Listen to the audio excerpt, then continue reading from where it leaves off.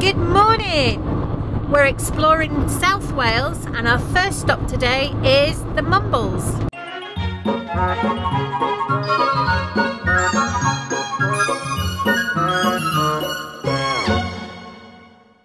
So we're at the Mumbles. I did ring the council to see if I could use one of these bus parks, they're all empty, but he said we would get ticketed.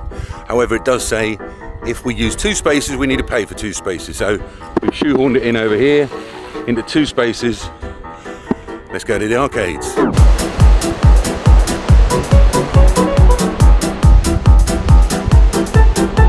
Perfect spot for rock crawling. Here she comes. There's the famous Big Apple. Yep, the Big Apple. I understand somebody drove into that a few years back and they had to replace it, but someone's driven into it again recently. Anyone that's gone to the Mumbles will know that.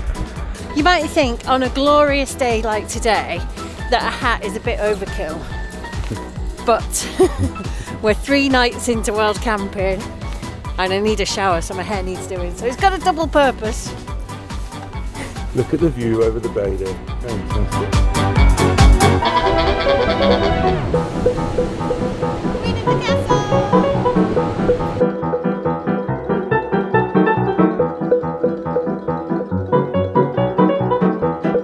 George, you winning? Yeah. Yeah. Many coins.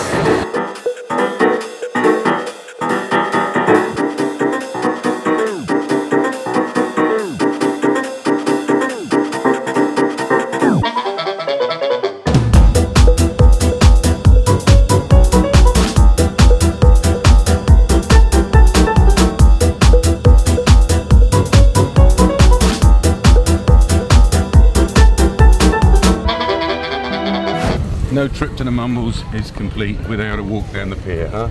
A little wander down the pier. Yeah. So the tide's in at the minute, and when the tide's out you can walk across there, and then you want to get back before the tide comes in or you're stuck. When you walk to the end of the pier, you get panoramic views all the way around the Swansea Bay. Behind me is a 145-year-old lifeboat launching thing. And I can see from here behind Steve's shoulder is the lighthouse as well. Stunning. The pier was opened in 1898 and cost just £10,000 to build. It's now 120 years later undergoing a multi-million-pound refit to restore it to its Victorian glory. Right, that's the Mumbles done. On to Swansea. We're heading to the Swansea Marina because we're staying at our first ever Campra Aire. It's £25 for the night. We've got our own space pre-booked. When we arrive, there should be a PIN number that we put in. The gates will open automatically, and I believe they even supply the electric cable. Very fancy. But it is a secure park up, and it'll be the perfect place for us to go off and explore Swansea.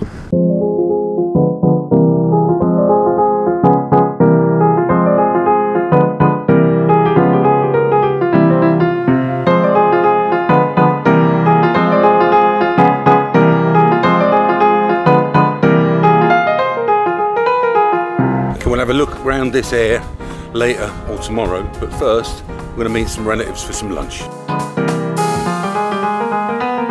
Well, I think that must be an all-time record. The 7 of us managed to eat for less than 50 quid. It's the joy of Wetherspoons, I guess. It's just cheap and cheerful. And it wasn't too bad either. It was nice. Now we're going to go and explore. Tucked behind the main drinking area, we found the Cross Keys, which is the oldest, well, this is according to Uncle Terry, it's the oldest pub in Swansea, dating back to the 1300s. The street to my left up the hill is called Wynn Street, and in olden days that was named after the wine merchants that were up and down this whole street. In fact, there's one bar, the bar with no sign, that Dylan Thomas used to come into, and it's not changed very much over the years. So when you go in, you can see the different eras that the bar has lived through. I found Dylan Thomas, Wales's most famous poet. There you go. It's a bit damp because we're in Wales. in proper Welsh Swansea pride. This is Captain Cat. He was a character in Dylan Thomas's radio play Under Milk Wood. All right, love. Look at the boats. No, I'll get seasick. All right. Yeah, wash my hair. All fresh. Yeah, not hiding it under my hat anymore. It's a bit fluffy though. We've just taken a quick walk to a second site that we saw. It was a completely free park up. I'm really pleased we secured the site we did, because this one is full or under construction. So I think we were quite lucky. Loving all the buildings they've done at the marina. Look at this one behind me, it's huge. The penthouse at the top looks like it's really got some great outdoor space. Massive pointy balcony thing overlooking the sea, and a small one at the back as well. It's been a lovely chilled evening in the van. We had some dinner, watched a movie, played some cards, and now kids are going to bed. We're going to chill out, and we'll show you around this awesome Aire in the morning. Good morning. Morning. So we had all the plans to use the facilities while I was at the marina. Number one being the leisure centre. They've got a fantastic water park with a lazy river, water slides. So I thought we'd get us on there this morning. I did not realise that we need to book so well in advance. I think in the past our half terms have been different weeks to the Welsh half terms. So we've just always been able to do what we want when we want. So book that one in advance if you want to use it, because that's 3 days booked up, that one is right now. Yep. The other one was the Big Pit. We wanted to do the Big Pit again because we hadn't done it for a few years. We was going to do that on the way home. That's booked up till Sunday. That's booked up nearly a week in advance. So we've tempted the kids with breakfast. How do you make the kids excited when you can't get them on these things? I tell you what, offer them an all-you-can-eat McDonald's breakfast, and that's what we've done. Yeah. They're excited for it, so let's go. So our secure motorhome parking is just over here, but right next to it is a free car park. So there is a free stop for you right there, right next to us. We'll put it in the description, the what 3 words for this place. The marina is a good place to base yourself, to see a lot of the different sites in Swansea, if they're not all booked up. They seem to have revived this area with an abundance of flats, shops, restaurants, museums, and it's fantastic. I know it's been done for a few years now, but it is a cracking place. And of course some safe parking for your motorhome to explore Swansea.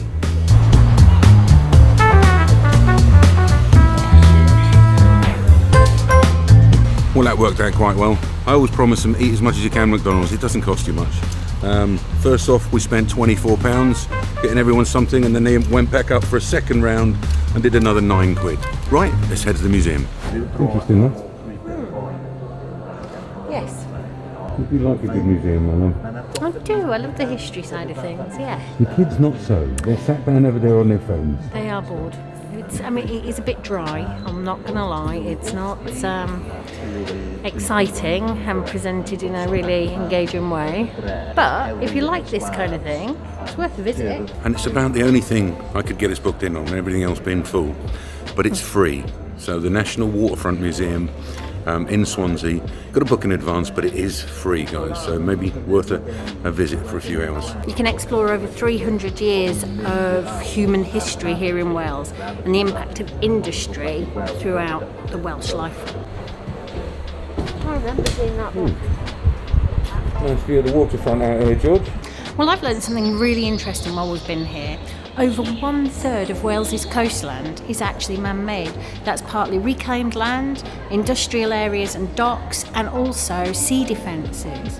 And as water levels rise over the next few years, they're expecting that figure will actually go up beyond 1/3.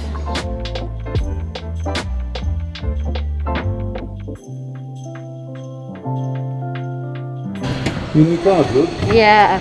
It's Sinclair C5, do you know that? Barely touched the pedals. Okay, we spent maybe an hour and a half in the museum. Kids weren't that interested, if I'm honest with you. Lindsay was, she loves that kind of thing, doesn't she?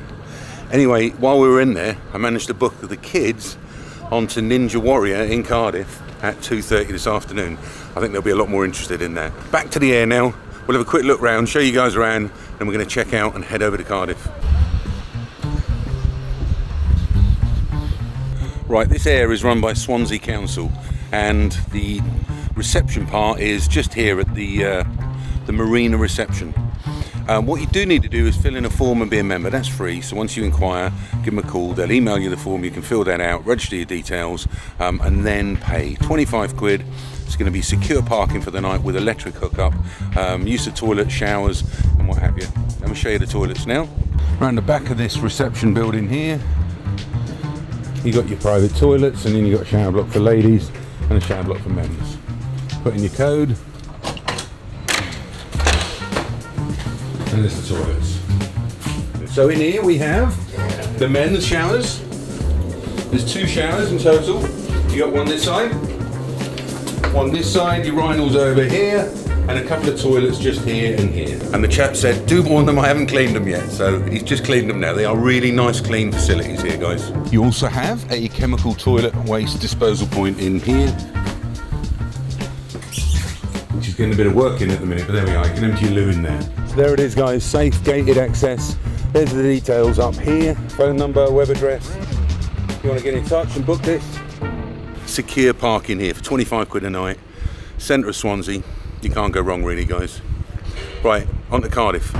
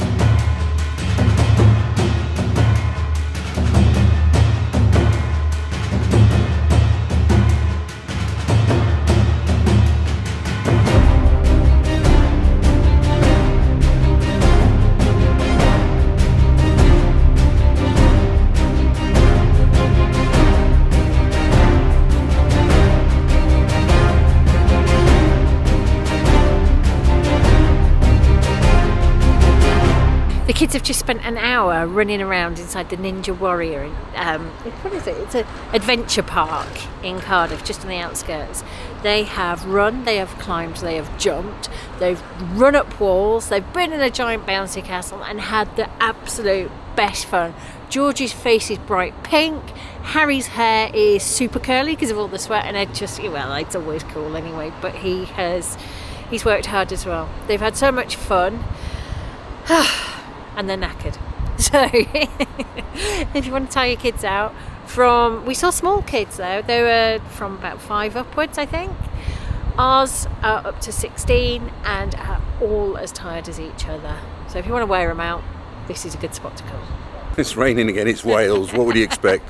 Listen guys, we're going to wrap it up there. We have had a lovely break down in South Wales, exploring some of the places that I grew up, you know, and the beaches and, you know, the amusements and everything that I did when I was a kid, and I love sharing that with the boys. Yes, it's lovely. Yes. Hey, hope you enjoyed it guys, and we will see you on the next one.